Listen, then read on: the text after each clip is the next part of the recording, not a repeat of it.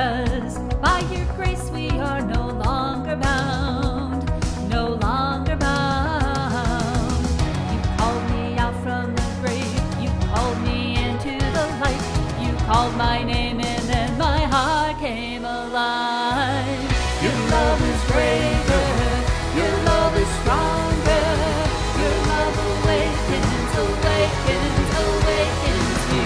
Your love is greater, your love is stronger, your love awakens, awakens, awakens me.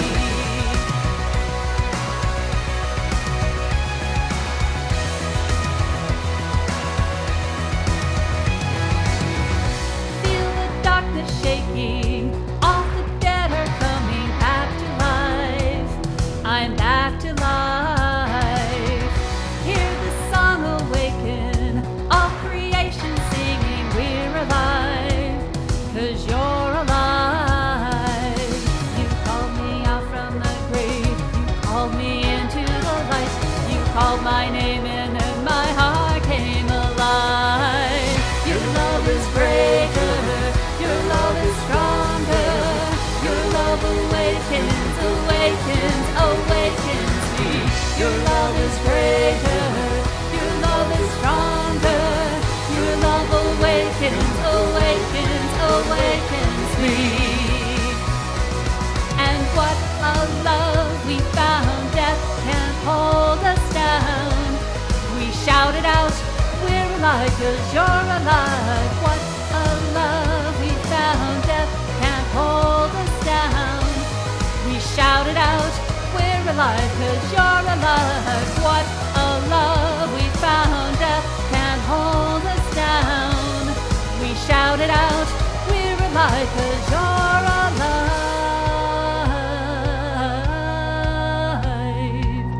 Your love is greater, your love is stronger, your love awakens, awakens, awakens me. Your love is greater, your love is stronger, your love awakens, awakens, awakens me.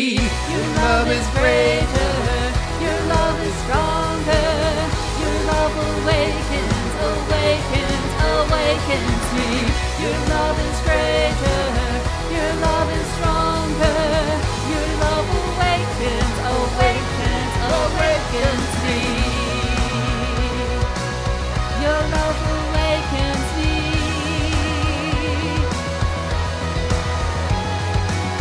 Your love is greater, your love is stronger, your love awakens, awakens, awakens me.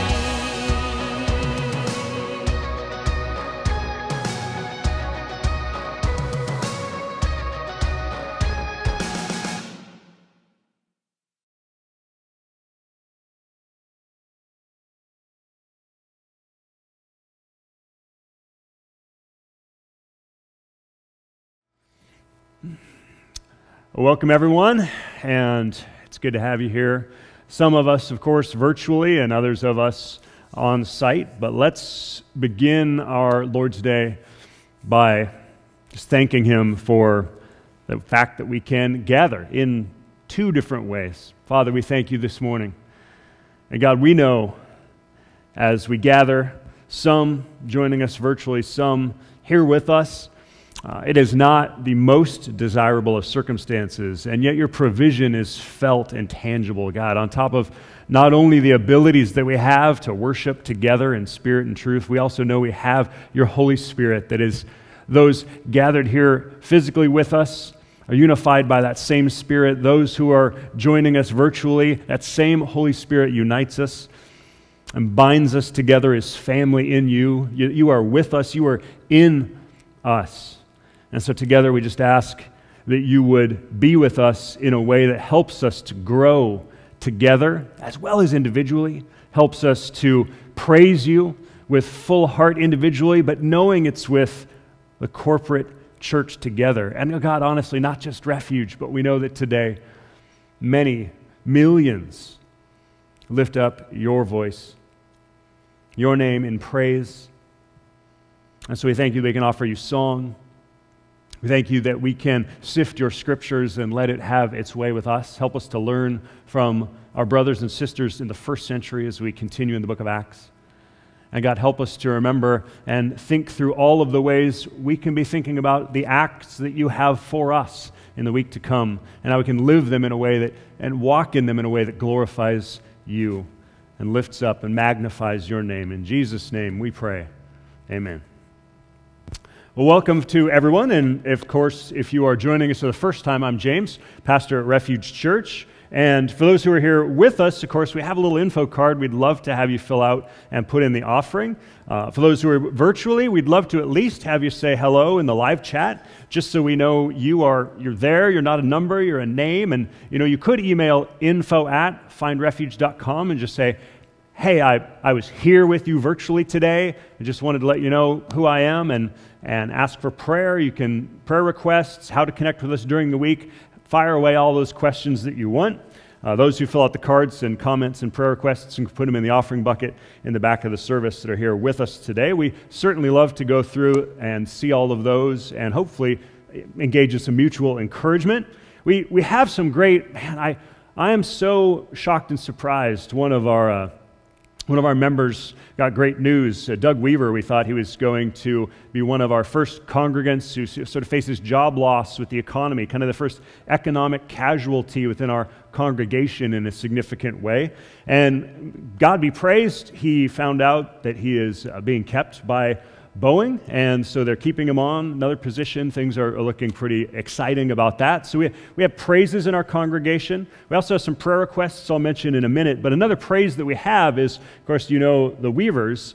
Doug's wife Lori usually oversees the fireworks stand that we do, and found out finally kind of what the reap and reward of all that sowing our volunteers did by hosting a fireworks stand this year. And it turns out that as a church, that fundraiser alone and that week brought in, I think it's $19,000 at $400, basically just shy of $20,000. And so we want to thank all of them. We want to just lift up everybody at home, even just clap your hands and lift them up in a wonderful thank you.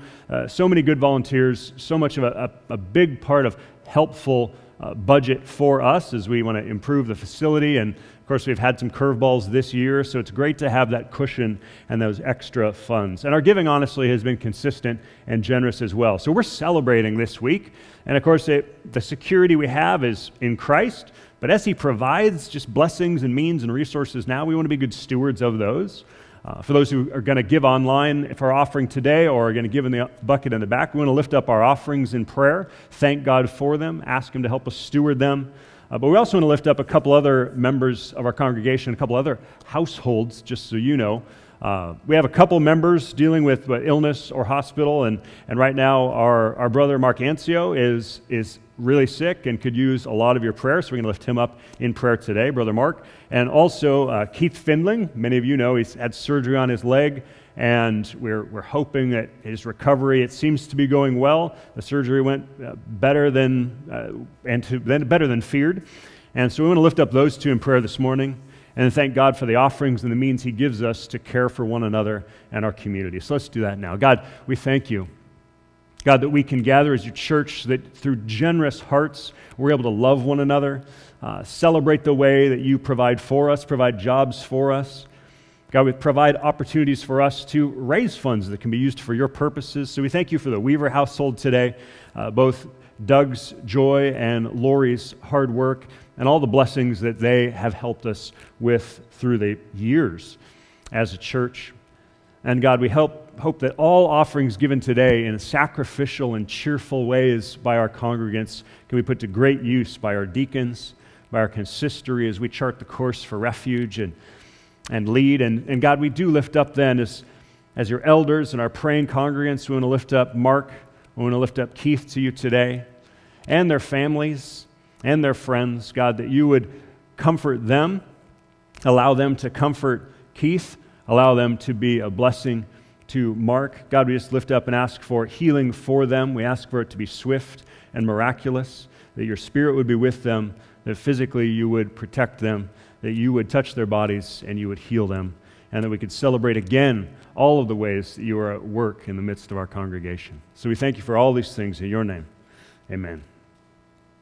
Well, a couple more things. If those of you who have a bulletin here with us can actually pull it out and look on site, it's right in the bulletin with your sermon notes. And those who are at home, this is actually on findrefuge.com. It's right there, the first blog. You can check it out there. Just some extra things that are going on during the week. August is a great time to jump in with us on some of our midweek activity. Just a couple things to note. We've got our women's devotion and prayer. That's still in its fledgling venture on Monday nights. We also have our guys meeting on Tuesday morning, and we're going to be starting a new series called Christian Basics, where we use Zoom, watch a little short video, and have some discussions about the basic building blocks of a Christian and the Christian life.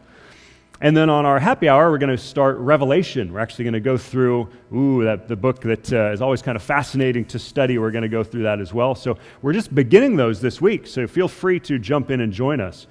But for those who want maybe an easy entry point, we are going to be having on Thursday nights here in August coming up a 3-week study. Normally during the summer, we've done an outdoor patio study. Of course, getting together is kind of difficult, but we would love to get as much of the congregation together virtually as possible on Thursday nights coming up in August. So stay tuned. It's going to be on the topic of covenant. We talked about God's covenant with us a lot in the book of Malachi, which we just recently wrapped up. And so I want to talk about being a covenant community together for a few weeks via Zoom. So maybe that's just a good sample. If you haven't been plugged into anything regular or weekly, you could join in and become a part of that with us on Thursday nights in August. So stay tuned for more detail on that, and we'll get you that online on our Facebook page and the website if you're with us virtually.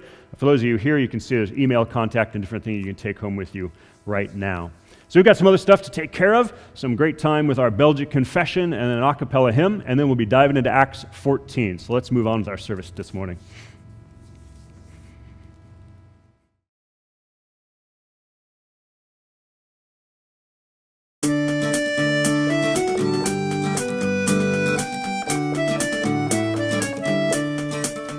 Were I to cross from land to land and sail afar by sea, descend the depths or climb the heights, my Lord remains with me.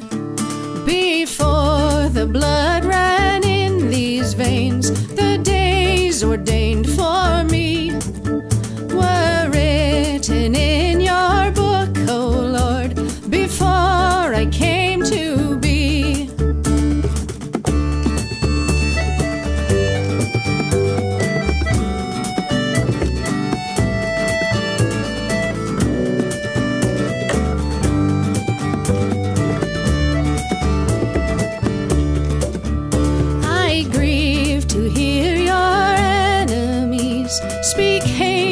Lord, of you, long though they scheme with ill intent, their days are numbered too.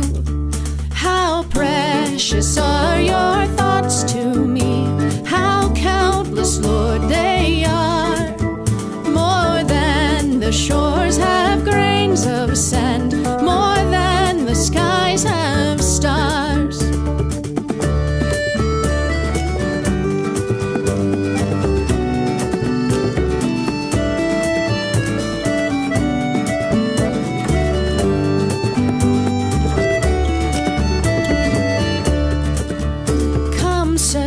And test this heart, O Lord, dispel each anxious thought, and lead me onward evermore to tread the path I ought.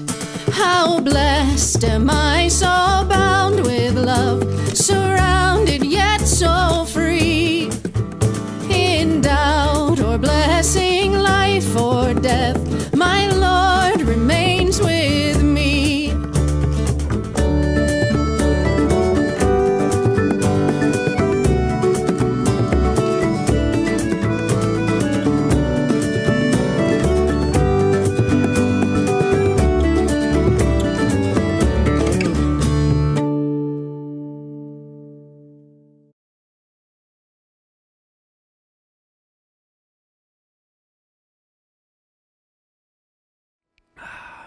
Well, today we'll be in Acts chapter 14, but before we get there, I wanted to go back to the 90s, 1990s. and talk about a little show I used to watch. Some of you might be familiar with comedian and talk show host. He's still around, but he started in the 90s on a show called Late Night with Conan O'Brien. I thought he was particularly funny. He actually worked on The Simpsons as well. He was a writer. And then he actually was on Late Night with Conan O'Brien. And some of you might remember there was a whole fiasco where they moved him to The Tonight Show, but there was a bunch of politics. Things kind of fell apart. Now he's on TNT, and things are still going strong. But something you might not know about Conan O'Brien, in the 1990s, there was a little-known case of mistaken identity. And maybe I overspeak here, but take a look at this. People used to say that someone you know used to look a little like Conan O'Brien. There we go. So you can decide for yourself, but in the 1990s, people used to say, and that actually might not even be recognizable for some of you that that's me. The hair kind of messes that up. People used to look at me and say, you look like Conan O'Brien, which I kind of found flattering at first, and then kind of funny, and then kind of annoying, right? But one time I was literally stopped by on the street by some Asian tourists who wanted my picture. And to be fair, I really don't think that they thought it was really that I was him, but they wanted to take it and see if they could fool their friends back home. So this was, I had to deal with, you look like Conan O'Brien. I would have maybe rather had people tell me I look like Conan the Barbarian, but I don't quite have the physique for that. But let's be clear. People may have mistaken me at one point in my life for an Irish talk show host. But no one ever mistook James for a Greek god. All right, that actually happens today in the book of Acts. And in addition to mistaken identity, we have attempted murder, we have some miracles, and more. Paul and Barnabas have gone off on a missionary journey, and they're technically both second gen, right? I mean, they're second generation. The disciples in the upper room have gone out, they're preaching the gospel. The 12 apostles have been at work. Herod has had James, the disciple, killed. Peter got arrested a couple of weeks ago. We read about that. Peter left Jerusalem and left Jesus' brother James to take point in Jerusalem. And then Saul, who we know is also called Paul, who was persecuting Christians, he's been transformed from someone totally anti-Christianity to now one of the most ardent defenders of the faith and writer of a bunch of our books of the Bible. So we see the church in Acts, like many religions, sometimes called mystery religions of the first century, a lot of them, obviously, right? We don't have a lot of those mystery religions 2,000 years later. The church in Acts could have, like many of those, just kind of been going, gone. But instead, 13 chapters into the book of Acts, we see that Christianity and the spread of the gospel of Jesus Christ is growing strong. And so I'll pray, and we will dive into Acts 14 in this exciting chapter in the life of our very real and historical church. So God, thank you that we can take a moment to reflect on your story, not just story, but the narrative you've crafted with the warp and woof of our universe, of our planet, of our lives, of the story of humanity, just a chapter in your ongoing story, and a chapter where you've shown us fall, and then redemption through Jesus, and now, God, we look forward to that restoration. And we look forward with the same assurance that these disciples had in the first century as they so passionately moved for the work of your good news. And so help us to catch their heart, catch that spark and that fire so that 2,000 years later we would carry that same flag. We would be waving that same banner. We would have the same fervency of faith that we see in these men of faith and women in your scripture. We pray all this in your name. Amen. Chapter 14 begins, verse 1. Now, at Iconium, they entered together into the Jewish synagogue and spoke in such a way that a great number of both Jews and Greeks believed. But the unbelieving Jews stirred up the Gentiles and poisoned the minds against the brothers. So they remained for a long time speaking boldly for the Lord, who bore witness to the word of his grace, granting signs and wonders to be done by their hands. But the people of the city were divided. Some sided with the Jews, some sided with the apostles. when an attempt was made by both Gentiles and Jews with their rulers to mistreat them and to stone them, they learned of it and fled to Lystra and Derbe, cities of Lycaonia, and to the surrounding country. And there they continued to preach the gospel. Now, at Lystra there was a man sitting who could not use his feet. He was crippled from birth and had never walked. He listened to Paul speaking, and Paul, looking intently at him, and seeing that he had faith to be made well, said in a loud voice, "Stand upright on your feet." And he sprang up and began walking. And when the crowd saw what Paul had done, they lifted up their voices, saying in Lycaonian, "The gods have come down to us in the likeness of men."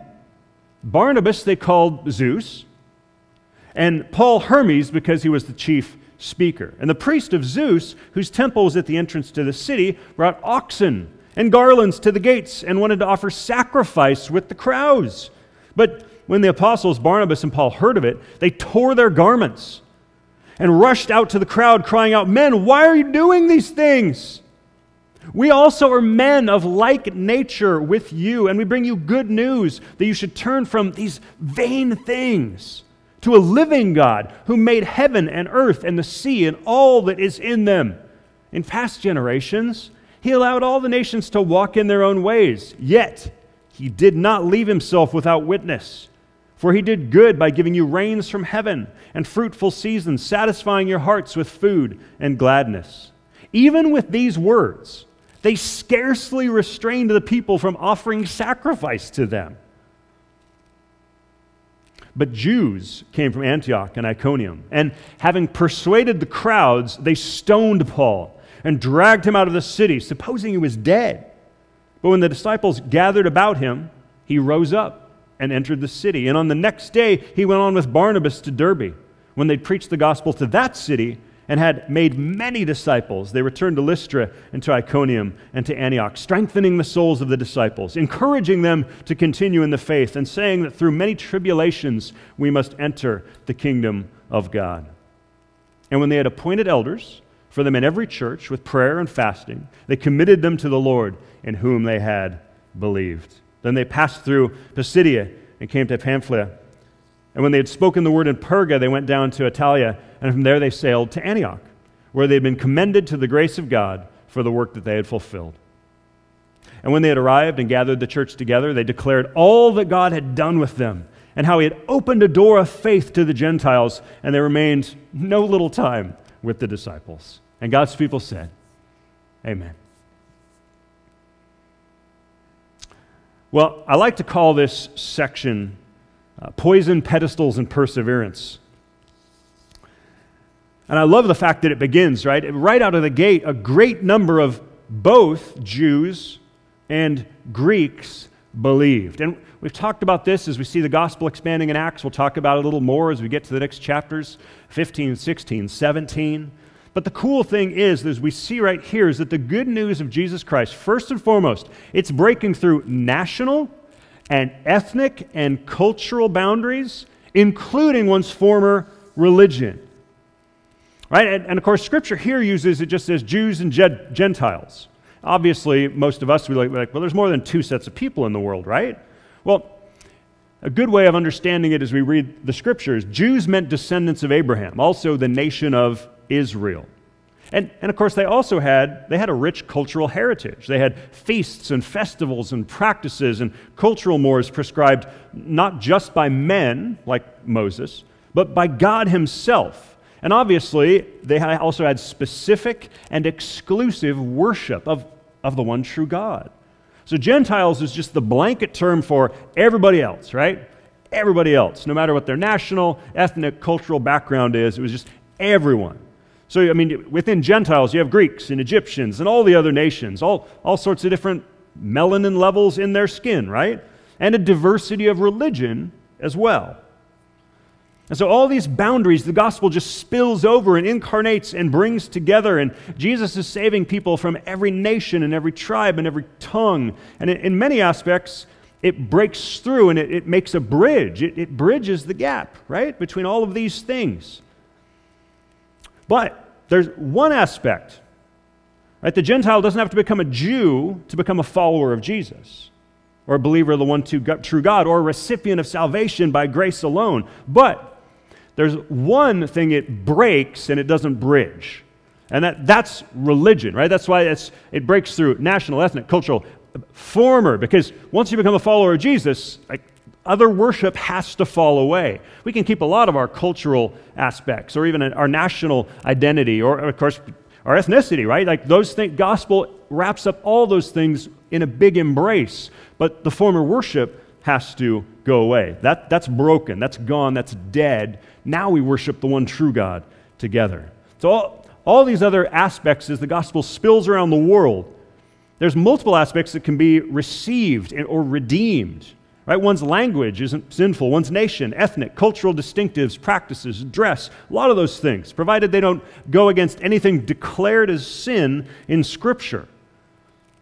But religion is, you can't be Hindu and worship the true Jesus.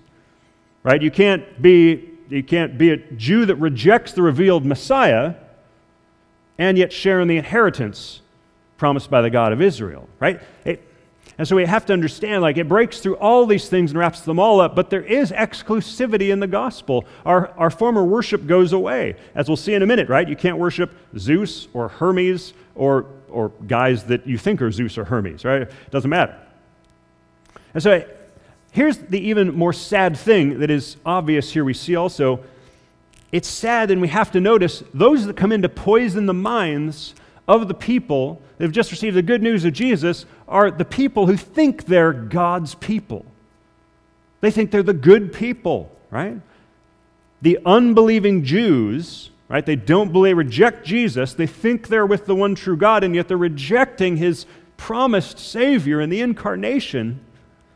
They stir up and poison their minds. Right? And it says, Paul and Barnabas remained a long time speaking boldly for the Lord, who bore witness to the word of His grace, granting signs and wonders to be done by their hands. But the people were divided, right? We're always going to see division. This is always going to happen, right? Some side with the Jews and some with the apostles. And so the thing to celebrate here is that the gospel crosses and bridges so many other things. But the thing to soberly assess is that it is not all-inclusive in every way. False worship has to go away. You can't have Jesus as part of your pantheon. When it comes to your religion, it isn't just a call to come as you are, but to come as you are and leave some things behind. And Paul even says, we bring you good news that you should turn from these vain things to a living God, vain things, who made heaven and earth and the sea, all that's in them. In past generations, He allowed all the nations to walk in their ways, yet He did not leave Himself without witness. Well, more on that later. So then an attempt is made to mistreat and to kill Paul and Barnabas. They leave and they flee. But where do they go? They just go and they continue to preach the gospel, right? Good on them. But I want to pause here for a minute because it's an important application and reflection for us to think. Is what poison is being poured into our ears today? What poison is being poured into our ears by unbelievers to keep us from the truth? Right? Like Hamlet's father sleeping, having in the garden poison poured in his ears. What are we letting poison us? Because trust me, guys, this doesn't happen all at once. It doesn't happen all at once. It gets slipped to us in what we're being fed. And I'm speaking metaphorically about being fed. Right? Poison gets slipped into what is being fed to us, metaphorically. It's what is being poured into our ears while we are metaphorically asleep. Not really asleep, but asleep at the wheel. Now, there's at least 5 kinds of poison, or at least we'll get to a few here, and we'll have a fill in the blank. We'll just leave one for you. But there's at least 5 kinds of poison just looking out at the landscape of all culture today, and we could come up with a lot longer list if we wanted to spend an hour or a whole conference talking about it, right? But one is very obvious, is the idea today that there is no the truth. There is no the truth. There's just your truth and my truth. Who's to say? I mean, this is my heart truth. It's what I believe, right? No, truth is no longer based on, I can no longer say, well, I base my truth on facts and reason. Well, that's discriminatory. It's a tool of the dominant culture now, apparently. What about felt truth? What about what's true to me? Right?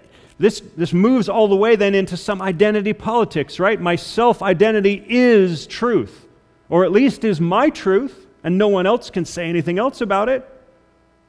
Whatever I identify as, that's reality. Well, then whatever I worship, that's God to me. Like, it just removes any sort of objective understanding of the world or the God who made it. We have humanism, right? Just this idea, like, everything that we're doing is because we treat humanity as if it is the highest thing, the highest good, the highest authority. Whatever our felt group evolving convictions are about what is good or what is bad or what is nice or what is unkind. Our felt convictions, our aspirations. It was R.C. Sproul even referred to it once. We have statistical morality. Well, we see that human condition involves a whole bunch of people who do this, so that means it can't really be something that's bad, so now we have to consider it normative. No, that's poisoning our minds against the truth. Materialism works the same way, whether it's atheist, whether it's humanism or materialism, an atheist mindset. Right? This is all there is, right? This tangible world is all there is, all that I concern myself with as I walk through my day or my week or my year or my life. Life must be lived to the fullest now. Nothing should be restrained or deferred or given up or sacrificed, because this is what is to be lived. Pursue happiness only in terms of this life. There's no transcendent virtues or eternal happiness, so your compass then heading for the pursuit of happiness, right? It's going to be totally different. It's just going to be based on material things and materialism. And now, fill in the blank. Maybe even just keep drawing lines. Maybe there's some that you know, honestly, kind of infects your daily rhythm or your daily walk or your friend or people in your family. What is it that we need to be praying against and filtering and asking the Spirit to help you against the poison that pours in to your mind and your ears? It could be a false religion. It could even be just the vaguing of Christianity down to just a moral, kind of therapeutic deist God, right? Well, there's a God, but He's just a big booster. He tells me to feel good about myself. He's my therapist. He's my Santa Claus. He exists to give me gifts and blessings. I just need to be kind of vaguely good. Now, what are the poisons in our ears? Because they're there. And we're being bombarded with them. And we don't always have a Paul or Barnabas, and we're not always listening to the Holy Spirit that's saying, no. That tastes good on the tongue right now, but that's poison. No, don't quit drinking that. It's going to pull you further and further away to different tastes you don't need. It's going to lead you down a subtle path to where you're so far off. Because what all this really ends up being is just a form of self-worship. Self-worship is more prevalent than worshiping God today. Even if sometimes we might say we worship a God, we've made Him in our image, so it really is just self-worship. So there could be maybe no better place to camp and contemplate with your week. What poison is being poured into people's ears as you look around culture right now today? And what about yours? What about your own mind? Right? Because the poison isn't just distracting, it's attacking. It's what the Jews here are doing, right? Paul is wrong. Barnabas is deceiving you.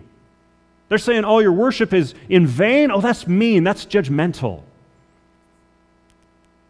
They're being really harsh and exclusive. And where's their room for questioning and mystery, right? See, some of the poison is just dripping in our ears, and maybe it's not a direct attack. It's subtle. Oh, they shouldn't say that. That's mean. Just love them. Don't tell them there's a God that judges them. Don't tell them that there's an eternal damnation. Just love them. What a fallacy that is, right? They're going to walk off an eternal cliff, but you just pat them on the back and tell them they're all good. right? What poison gets into your living water system and starts polluting your mind? How is the poison of the world getting into your life or your witness? And are you drinking, be honest with yourself, are you drinking something you shouldn't? You know, just has a little poison in it, but you kind of like the taste. Because Paul is not unclear, again, right? All other worship and religion is clearly denounced as vain. I love that word, vain. Paul's not unclear. We bring you good news that you should turn from these vain things to a living God. Turn from something vain to something real, living, the one who made heaven, earth, the sea, all that's in it. Vain, if you look up in the Greek word, actually it means something that is unreal or ineffectual or unproductive or practically godless. So what is he saying here? Paul's he's referencing that they're trying to worship him like Zeus. He's looking at them, he's like, they worship Zeus, they worship Hermes, they worship Apollo, all these other things, right? What's he saying about Zeus? He's saying he's unreal. He's unreal. Worshiping Zeus and Apollo are in vain, or Hermes or whomever, or any of the Greek gods, right? And he's actually saying, by using that word vain, they're godless.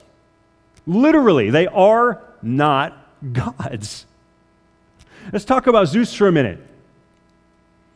Some of you might not know your Greek mythology. But Zeus, how does he stack up against the God of the Bible? Well, it doesn't even come close, right? Zeus, we think of Zeus as like the god of gods. Well, one thing, you just read the Greek understanding of Zeus. He didn't always exist. He was the son of a titan. The Titans existed before the gods. Some of you have seen Clash of the Titans, whatever. Cronus, the Titan, sired a bunch of children. Rhea, Hestia, Demeter, Hera, and Hades, and Poseidon. But he swallowed them as soon as they were born, because he learned from Gaia, Mother Earth, and Uranus that he was destined to be overthrown by his offspring. So he decided to just, as soon as they were born, he ate them. Zeus overthrew Cronus because Gaia, they tricked him. Zeus was born and scuttled away and was able to be raised. And so then Zeus overthrows Cronus, forces him to puke out his siblings. And then Zeus shared the world. He wasn't in charge of the whole world. He shared the world with his elder brothers, Poseidon and Hades. Zeus got the sky and the air, right? Poseidon got the water. Hades got the world and the world of the dead, the underworld. Nobody actually got the earth because Gaia could not be claimed. See, the problem we have here, we have a God who is created clearly by the accounts of their own beliefs. And created by a dad so dumb he's tricked by Mother Earth. And then Zeus shares authority with the Lord of the underworld. That would be like, God doesn't share authority with Satan. In fact, Satan doesn't control the underworld. Zeus didn't even control the sea. And boy, look into this guy's list of infidelities. Wikipedia has like 47 different women. I'm not even sure they're all women. Right? His fornications are the stuff of legend. The wiki of all his lovers, it's crazy. He has kids, he fights with his kids, he's petty, he's pretty pathetic. The list of problems goes on and on. Bottom line, Zeus was created, not eternal. Both in reality and mythology, right? Zeus was created. He's a fiction. But even in his fiction, which some people worshipped as reality, he was a created God. He wasn't omnipotent. He wasn't all-powerful. He wasn't eternal. He was born. He was created. He's a fiction. He literally is the flying spaghetti monster of atheism, right? Or he's like Thor, whatever. He's got 99 problems, but a God ain't one. He's not a god. The Greek gods, they're just mythical figures like Batman, Superman. Greek superheroes and inspirational stories. And that's why they've faded. Why has the God of the Bible stood the test of time? Because he's in one sense unfathomable and mysterious, but also he's stood up to philosophical scrutiny for thousands and thousands of years by some of the sharpest minds of every generation.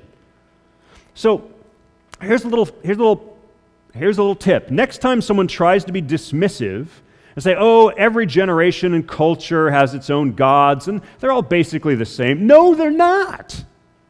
No, they're not. That's poison poured in the ears. It's another vague mistruth that we start to actually kind of feel like maybe has some substance. You can literally bullet point out the vast, massive, crazy differences between Zeus and Yahweh, or between Apollo and Jesus, between Jehovah and all other gods. They're all fictions, but that's the point, isn't it? Right? People would rather worship created things or ultimately themselves, because it's a lot easier. It's a lot easier because you can then make up the rules of engagement. You can see it, you can appease it, you can wrap your mind around it. It's quicker, it's easier, it's digestible. Honestly, we're like Cronus, the Titan. We want our gods, we want to have our gods, but we want to be the Titan that swallows them and keeps them under our control. Right, I got them right here. They make me feel good. They're right here in my stomach. They won't have any power over me, but I like that, I have them. And now, before we're too harsh on the folks in this story who then think our disciples are gods, let's deal with that case of mistaken identity, right? So I just, because they show up, and like me showing up in town and people thinking I'm Conan O'Brien, right? They show up, some miracles happen because God is great. They're preaching the gospel. So, man, they heal a guy, his feet don't work. It also mentions, it doesn't list out all the signs and wonders, but it says God's doing some amazing things. So they have a case of mistaken identity that happens here. Well, before let's explain why that could have happened a little bit, because I want to go back and look at a guy named Ovid, give you a quick history lesson. Publius Ovidius Naso, he lived from about 43 before Christ, BC, until about 17 or 18 AD. So he was born, lived well before Jesus, and then he would have died before the time we're in. Now we're in the 40s. And he wrote a book called The Metamorphosis, a 15-book continuous mythological narrative that remains one of the most important sources of classical mythology even to this day. If I'm feeling generous, I'd say he's kind of like the J.R.R. Tolkien of his time, or maybe actually more, he was like the J.K. Rowling of his time, right? But he wrote this book called The Metamorphosis, 15 books with over 250 myths.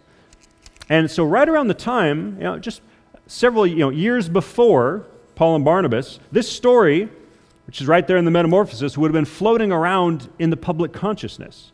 There's actually a story where Zeus, in the guise of a mortal, came with Atlas's grandson, either Mercury or Hermes, and they came to a city.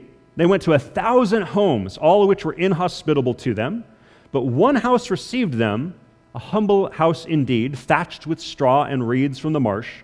Pious old Baucis and Philemon of equal age were wed in that cottage of their youth. So the two gods come in. They don't recognize them as gods. They think they're being hospitable. They had very little to offer. She actually takes thatch out of the roof to help light the fire. And then she takes down, they proceed to then prepare the best meal they possibly can, but it's still so meager. And then something amazing happens. Right? Their mixing bowl, as often as it was drained, kept filling up of its own accord. And the same thing, their jug of wine kept filling up of its own accord. And they saw this strange sight, so the signs and wonders are happening. And they utter a prayer and they're trembling. And then they finally, of course, Zeus and his companion, Hermes or whomever, finally tells them, they own up. They're like, we're gods, and this wicked neighborhood's going to be punished because no one was hospitable to them. So they actually go out of town with this couple, this aged couple. They destroy the entire city. They turn their meager little house into a huge temple and then grant them a boon. And they actually ask, there's a sweet part to this story. The couple actually asks, they love each other so much, they don't want to die one before the other, so they ask that when their time comes, they just pass together. It's kind of romantic. So you think about it, this story is a popular story in the public consciousness. Zeus and Apollo showing up. Some amazing miracles take place. People treat them real nice. They get blessed. It's kind of sweet. And now Paul and Barnabas come to town, a couple seeming mortals, signs and wonders. Their minds are playing that game of what if, right? What if? I used to play this when I was a kid too. I loved my own mythologies, right? I loved Transformers. And there was a little part of me that thought, maybe one day I'll see a car turn into a robot and I'll no, it's actually all real. And so what happens is these guys, they've heard the stories by Ovid, they know their mythology, but yet they do actually believe in these gods, and now these mortals show up, two guys, one's a good speaker, one's, maybe has a bigger beard, and so what if this is Zeus in disguise? And that must be his buddy, it's one of his kids. What if? Let's worship them. Maybe we get blessed like those two people in the story. Right, when the crowd saw what Paul had done, they lifted up their voices. The gods have come to us in the likeness of men. That must be Zeus. That must be Hermes. Let's get the priests down here. Let's get oxen and garlands. Let's get sacrifices. And Paul, God bless him, he tries to head this off at the pass, right? And it says, they scarcely restrained the people from offering sacrifices to them. They're tearing their garments. They're just like, no, do not do this. And I want us to actually realize what's happening here in human history as well, which I think is another great stake in the claim that this is a true and real faith that we live. Right? There's a stark contrast between claiming to be God and strongly denying it. We'll actually look at three situations here. This is the best contrast of all, right? Jesus claimed to be God. Now, here Paul and Barnabas have their chance to jump on that train. And they don't do it. Right? Instead, it's vehemently denied. Men, don't do this. We are men of like nature with you. Now, we bring you good news, but it's that you should turn from all these vain things. Turn from all these myths. There is a real God. He made heaven and earth. It's bigger than Zeus. You've been walking in your own ways, and yet he even points out that this same God has given you a common grace. You've got rain for your fields and crops. You had fruitful seasons. Like this God has been good to you even when he didn't have to. You need to turn to him. But what they do, nowhere do they claim to be God and get on the cool train of, like these guys, they could have been worshipped. They could have had oxen. These guys, they could have milked that for quite a long time. And guys, if any of you guys know your Ghostbusters, right, they're breaking the cardinal rule here. Right? Modern comedy would tell us, Ray, when someone asks if you're a god, you say yes. Right? That's comedy gold. That's comedy standard. Like you could milk that train. But it's only been a couple of chapters since someone didn't denounce proclamations of godhood. Some of you remember Herod. In chapter 12, on the appointed day, Herod put on royal robes and the people were shouting, "The voice of a God and not a man." And Herod was like, "Bring it on." And he struck dead. Now, I don't think Paul and Barnabas, they're not thinking about Herod and like, whoa, whoa, whoa, we don't want to get struck dead. They're not acting out of fear. That's doubtful here. They weren't afraid of being Herod 2.0. But they clearly they clearly say, don't worship me. Worship the one true God. So notice that contrast. Jesus claimed to be God. That's what Paul and Barnabas are preaching. So if this was just a first century power grab, if these were just guys milking a mystery religion, looking to set themselves up and prop themselves up as people, why not take this deal? They probably could have milked a whole deal here, been set up, lived well, been treated like gods, literally.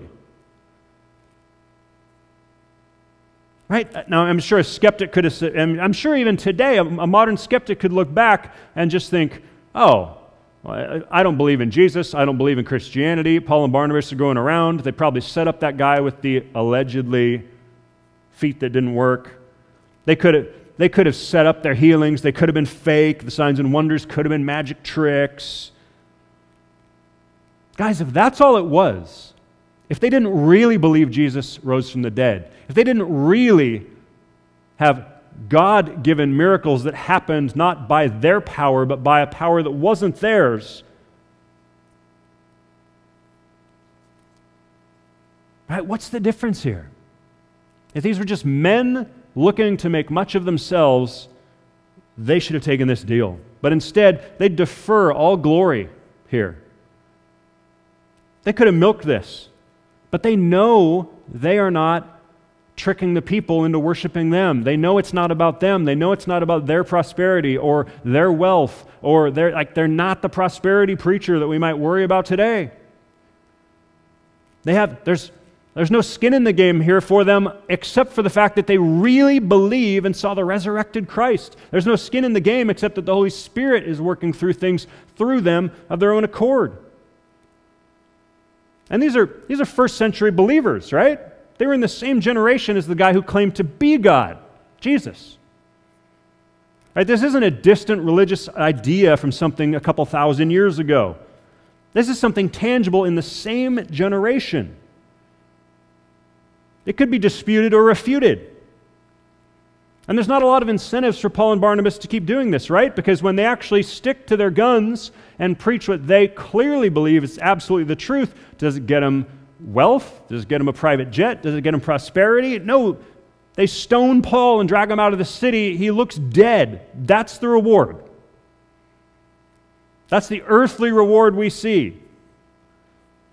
Turns down being treated like a god and gets beaten with rocks. When the disciples gathered around him, though, fortunately, he rose. It doesn't say anything miraculous happened here. It's not painted as something that he wasn't dead and rose again. It just seems like they thought he was dead. He must he was beat up pretty bad and looked dead. They gather around him. He rose up and re-enters the city. And he's right back at it, right? They really believed. That's the point you need to understand. They believed Jesus' claim, and they denied having anything in and of themselves. They really believed. Paul isn't just believing a good-sounding morality. He claimed to have literally met Jesus on the road to Damascus, knocked off his donkey blind, right? His faith changed. He had no reason to do this turnaround. All he gets is hardship in this life. If he didn't believe this, he believed this. It's absurd otherwise. And likewise, Jesus really proclaimed and believed and professed to be God incarnate, God the Son, sent by God the Father. The question is, do we believe it? Do we believe it? I pray we all do. I pray that we can look at the growth, the crazy growth, and surprising, miraculous spread that has gone on now for over 2,000 years of what is not a big, heroic, Greek-style mythology, but a humble story about a carpenter. Humble story about a carpenter who never travels more than about 60 miles from his place, never writes anything down, and yet has transformed the landscape of the entire world. There's something miraculous about this. And that's why as Christians we live in a certain way in light of that reality. And I want to close with this because then we see, after all this hardship and preaching and mistaken identity and attempted murder, we see the disciples, they get back together and we see some things that naturally happen as Christians and as part of Jesus' church. We see some basic functions of a church leader's ministry, and I think really just the Christian life in general if we look at it. Right? And we should expect today to see the same kinds of tangibles. If we profess the same belief of Paul and Barnabas and all of the other disciples that sort of gather around them and commend them and get together with them and learn from them, we should see our money where our mouth is too, right?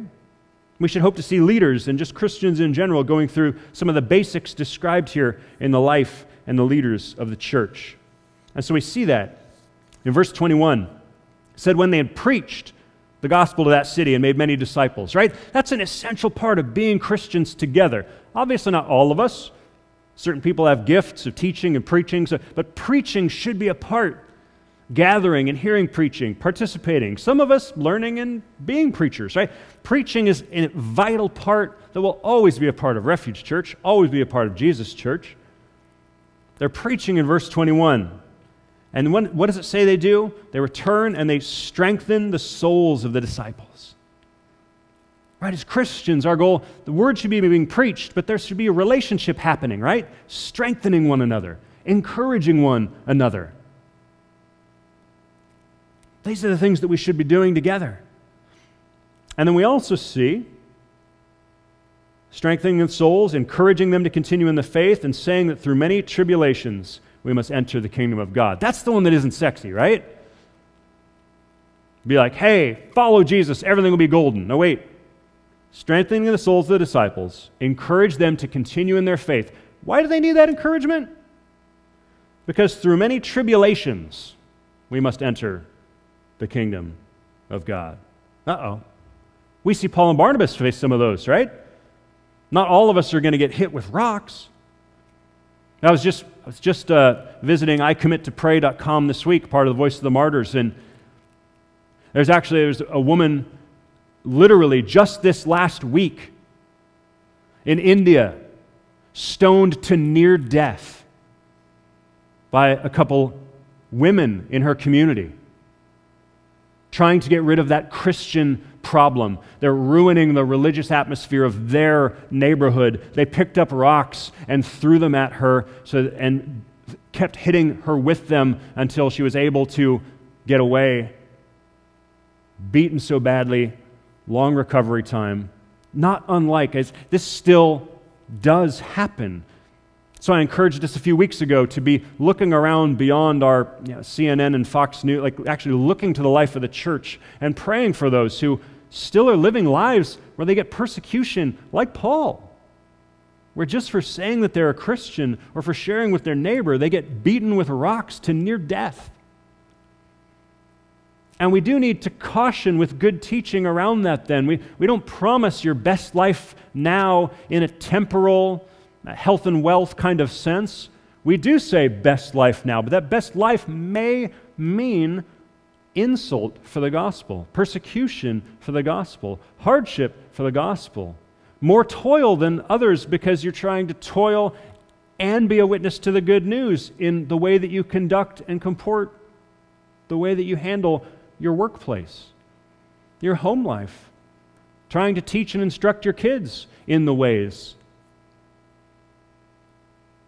So we need to caution there's good teaching to be had and there's probably hardship to be had on this road as a follower of Jesus. We then see that they're appointing elders. So we also see organization, right?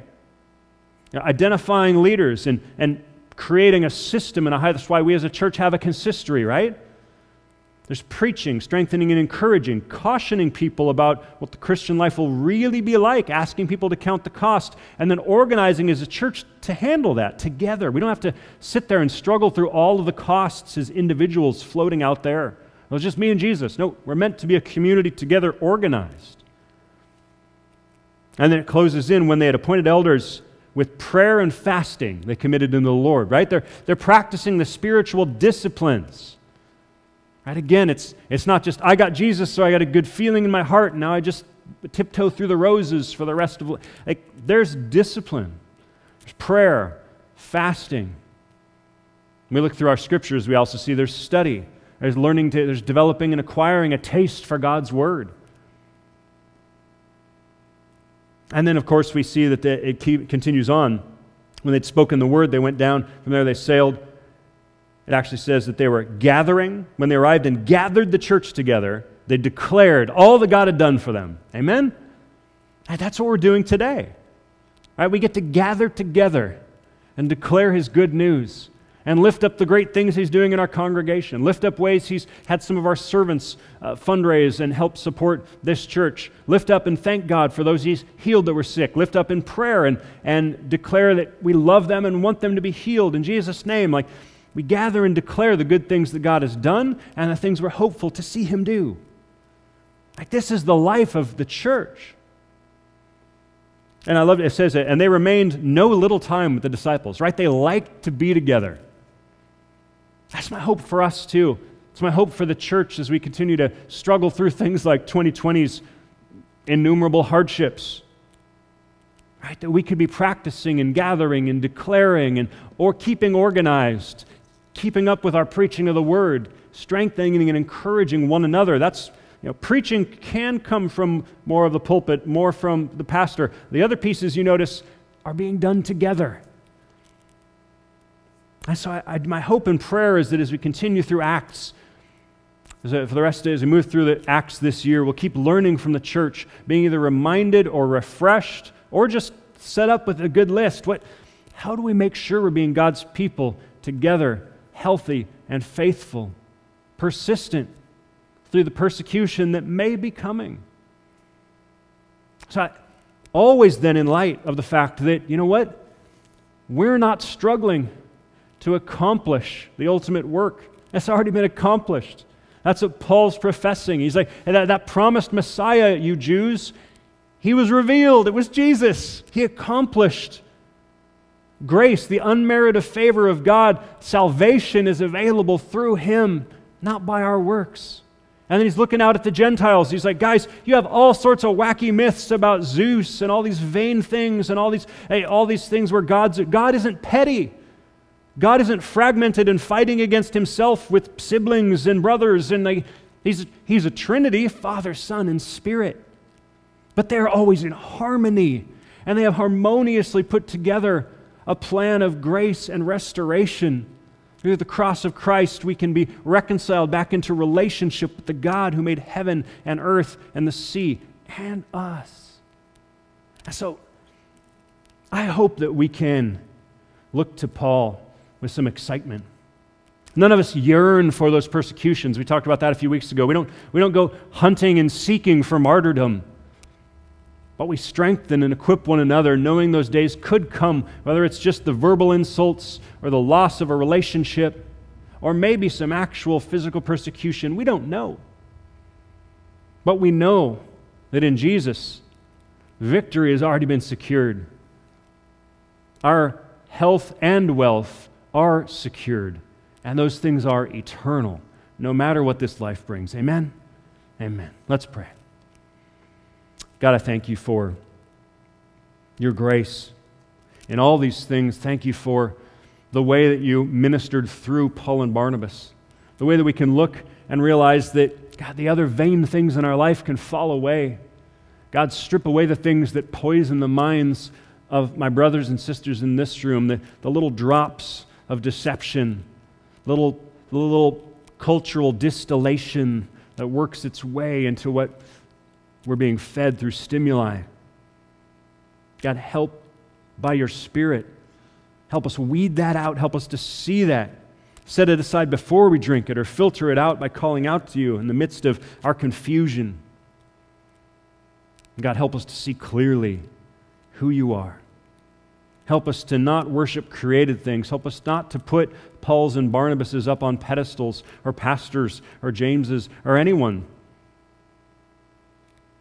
God, don't let us mistake other things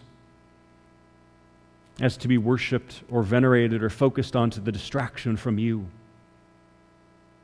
I God, thank you that we can have a community where we can strengthen one another in understanding that, growing in it, focusing on it, leaning into it. I pray that we would be encouraged even in a season and in a year where so many seem discouraged. And may that strengthening and encouragement be the marked difference by which some see us as your followers and turn and follow you. In your name, amen.